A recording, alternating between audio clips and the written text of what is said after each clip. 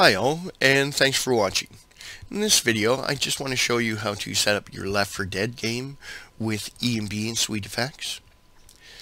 Now you can download the files that you'll need through ModDB. I will leave a link under the video here in order to get those. And once you're at ModDB, you just want to click the download now in order to download the files that you'll need.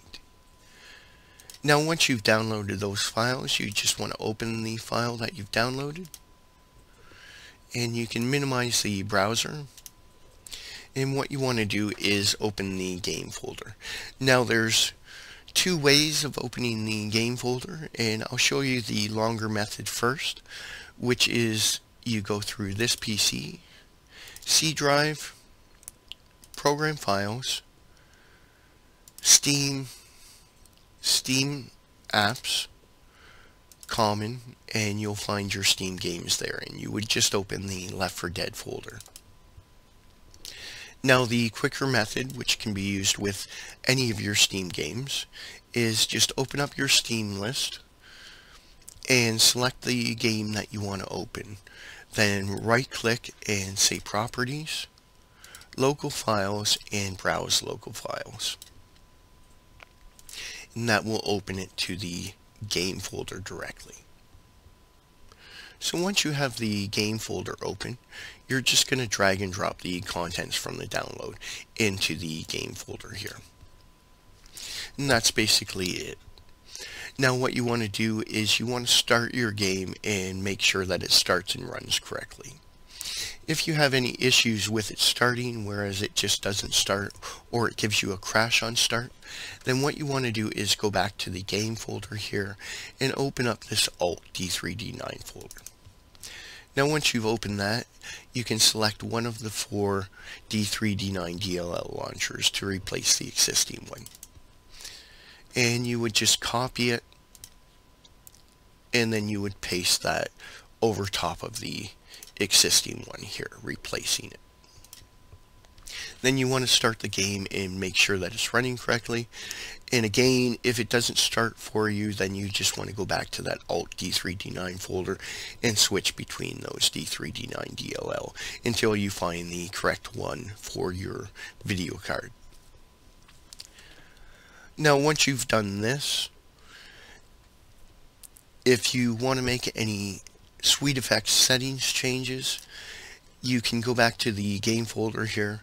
Now you don't alter the Sweetfx settings text here, you actually go to the Sweetfx folder and the presets, and you'll find the settings file of the Left 4 Dead 2 text here for the Sweetfx, and you would just make any of your alterations to this file here.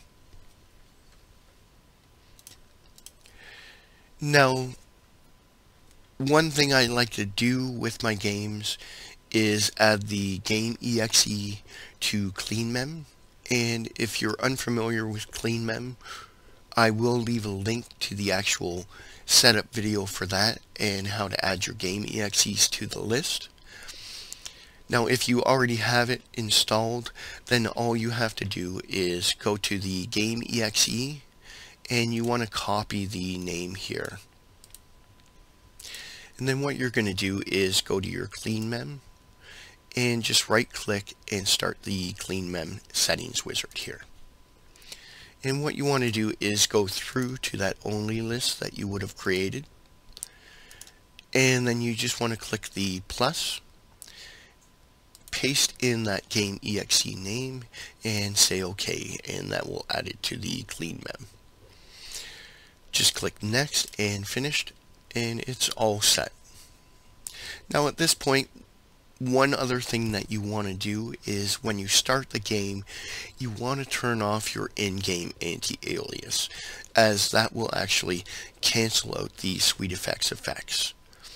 And you can do that by just going to your game, and once you start it up, you want to go to the Options, Video, and Advanced, and then disable the in-game anti-alias.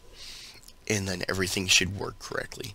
Now, you normally use the pause break or the scroll lock when using these in order to enable and disable the effects in game, and I believe for this one it's the pause break. So once that's all set, you can close off the game folder and the download and just run the game normally, and you shouldn't have any issues.